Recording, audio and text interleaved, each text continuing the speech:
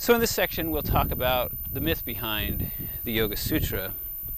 In a way, it really isn't the myth behind the Yoga Sutra, the text. It's the myth behind the authorship of the Yoga Sutra. And what's important to know chronologically in terms of history is that this material arose after Patanjali had written his text in the late 5th century. So the text exists, it's part of the dialogue of the yoga tradition. And as Hinduism's wont is, it tends to produce stories around the material that it offers for us. It tends to delight in the production of tales of figures in history. And so history becomes mythology, history becomes legend, and that's no different in the case of Patanjali's Yoga Sutras. So we have this figure with his name Patanjali. We don't know where his name comes from.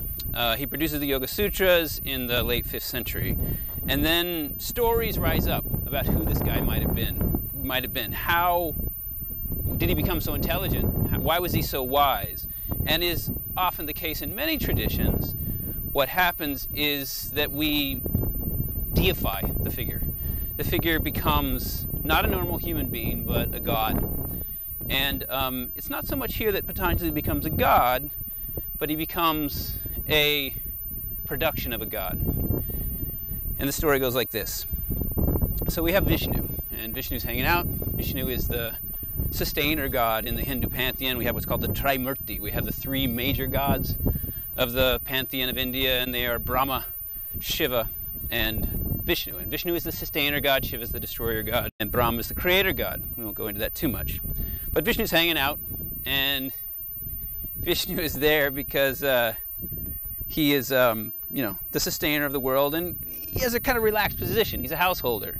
He's not out there, always whipping up fire and brimstone. He's not creating the world. The world is created, though there are creation myths with him. And he's definitely not interested in destroying the world.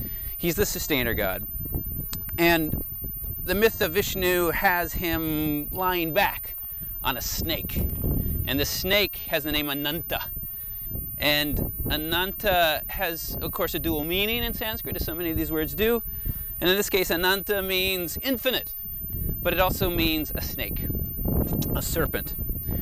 And it is said to be a 1,000-headed serpent, and it's the couch of Vishnu. It's the vahana, it's his vehicle, it's what he lays back on, though he has other vehicles as well.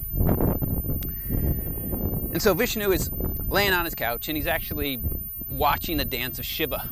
Shiva's dancing for him. Nataraja is dancing for him. And what strangely happens when Vishnu is watching this dance is that he gets heavier and heavier. And Ananta is kind of stressed out.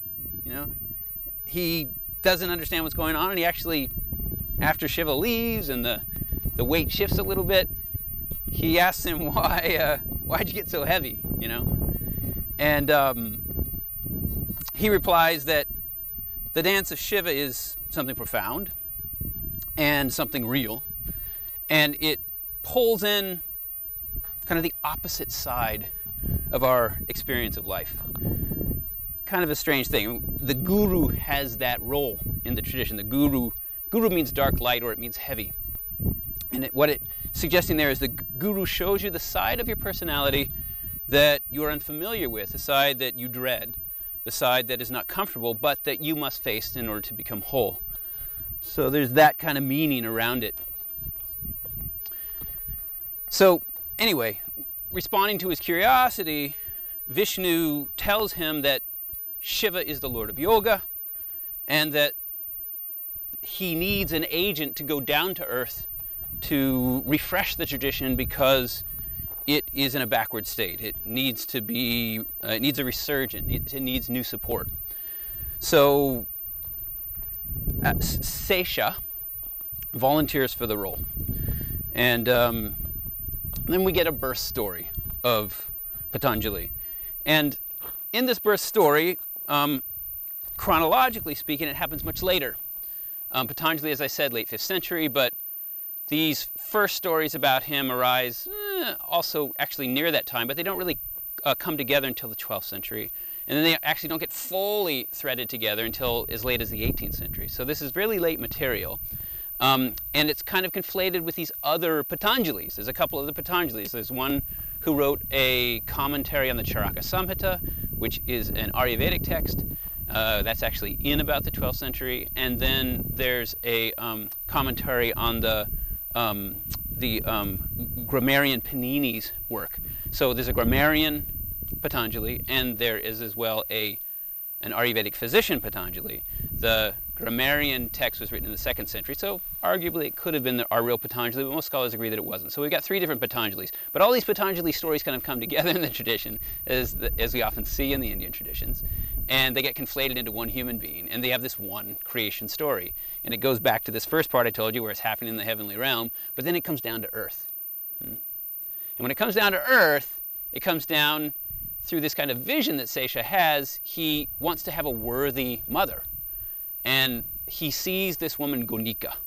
And Gonika, we'll keep walking, Gonika is a tapasvin. She is a tapasvini, I should say. She's a yogini, a tapasvini. She is a woman on the yogic path. So she's a pure woman. She has practiced, she has purified herself, and she is worthy of the motherhood of Sesha.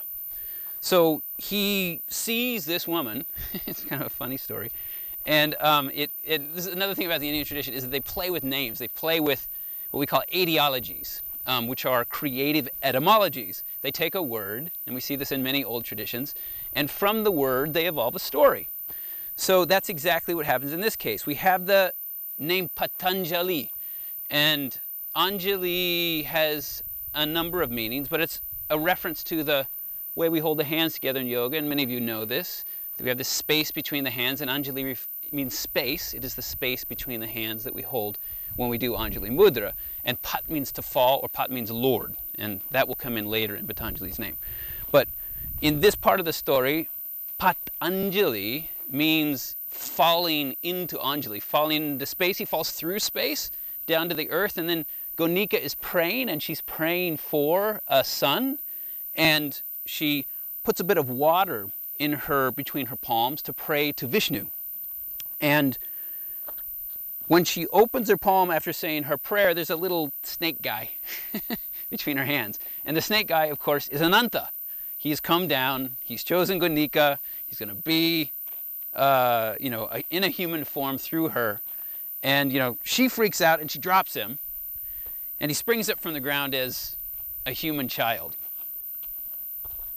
So here the tradition is playing, it's redoubling the play with his name. Pat means to fall. He has fallen into Anjali, the hands that Gonika is holding.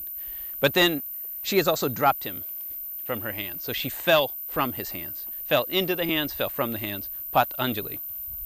Fell into space, fell from her hand into space. Fell from Anjali, holding Anjali, to the ground. So we've got Patanjali. He is now on earth and manifested, and we have this name falling into space, falling from space, into the hands of Anjali, from her hand into the ground. But then when we come to Yoga Sutras 247, there's also Ananta Samapatibhyam. There's this phrase in the Yoga Sutras that refers to the nature of yoga and how yoga is there to lead us to meditate on space, or meditate on the serpent, Ananta. So here the story kind of gets another turn and turns us back towards this potential idea of Patanjali's identity.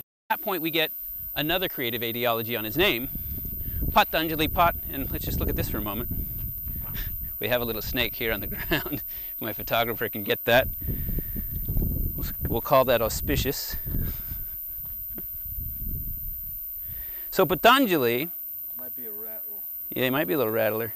The way, I don't know. Yeah, look at him. I think he's got a little rattle. That's a little rattler. Is it? I think he is. He kind of, look at his tail. Let's keep moving. Yeah, let's keep moving. Let's see his mother. So it is not a natural history discussion. See you, Patanjali. You put in a little appearance for us. So at that point we get a different creative ideology for his name. Patanjali, Pat means Lord, Anjali means space. The Lord of Yoga is the Lord of space. And of course the meaning there is so much in the relationship, the conflation between space and consciousness. A Lord of the art of yoga, Patanjali, who has written such important text, is of course also a Lord of consciousness. He's also a Lord of space. He's the Lord of the realm of consciousness. Got the sky behind me.